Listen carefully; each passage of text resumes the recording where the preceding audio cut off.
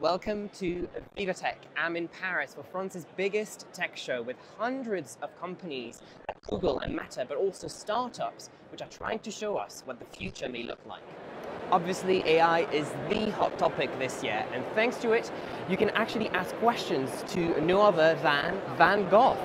A French startup has trained a language model so that you can ask him questions like, where do you draw your inspiration from? What's your favorite French city? And this will be used by the end of the year in French museums.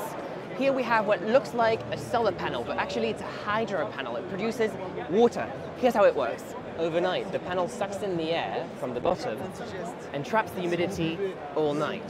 The following day, with the effect of the sun heating up the panel, the humidity then evaporates, condensates on this layer of glass, and then drops down into this pipe.